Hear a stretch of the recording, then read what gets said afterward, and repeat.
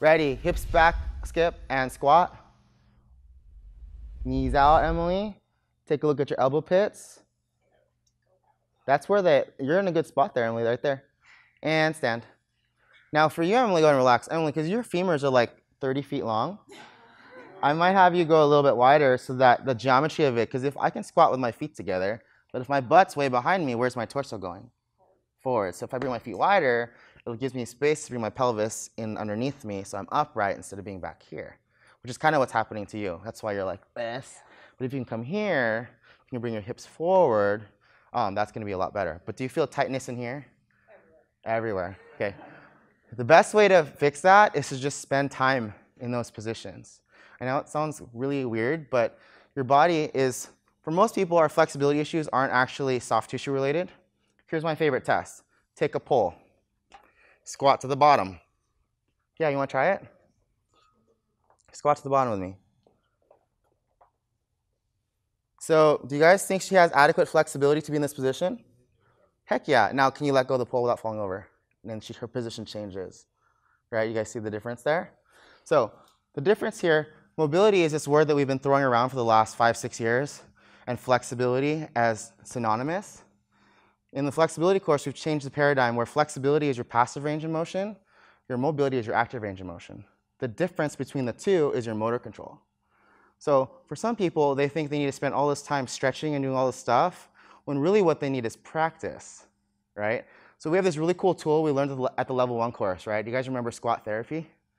So it's just a game of, okay, you're gonna start right here, and you're gonna go down really slow. Can you continue to hit this position and go a little bit lower, and get a little bit lower, and a little bit lower, until you get to the very, very bottom and not fall over. So the best way to train that is to get to the spot where it's sticky, and you're like, oh gosh, what am I doing? I'm gonna fall over, and spend time there. So your body starts to rewire those neural connections, and then you'll be able to control that position again. Because clearly you're flexible enough to be there. It's just in the bottom, something's not connecting between here and here, and that's why you're falling over and losing position. So that's the good news. Most people do have flexibility to squat properly. It's just that your body is saying this position is not safe, or I'm afraid of this position, or I just don't know what to do with it, right? If you take someone with frozen shoulder, like my dad, his arm can only go to here. But if I were to put him under anesthesia and remove his nervous system altogether, pretty sure I could take him here, okay? Most of the time, our flexibility issues are because our nervous system deems a position unsafe, or it's afraid of it, because it's not strong there, or it's been hurt there before. And the way that we fix it is we try to recalibrate the system into knowing that that's safe.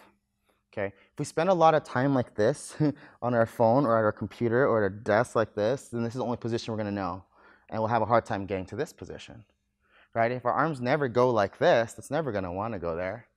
For most athletes, their flexibility issues are more of an issue of trust, really. It's like a relationship, right? You need to get to know someone first before you trust them, and then before you can access them. So same thing with positions and movement. Your body needs to know the position first. If you don't spend time in the bottom of the squat, your body's not going to want to go there ever, especially under speed or under load. All right? Those are the two things that are going to be your biggest limiting factor. So raise your hand if you know someone who can squat below parallel, but then you try to get them to snatch, and then they can't get below parallel to save their life. Right? Or if you try to load someone up on the back squat, and they're like, I can't get lower. It's because the body, it's self-preserving. It doesn't want to go into the position where it feels like it's going to get hurt, so it doesn't let you go there. So your game would be to spend some time there, or the moneymaker thing, right? Did you feel like you had more engagement and more feedback when you had the plate in front of you? It's easier to bring your hips forward. So you can use that drill and then progressively use a lighter weight until you remove the feedback and your body knows what to do with it.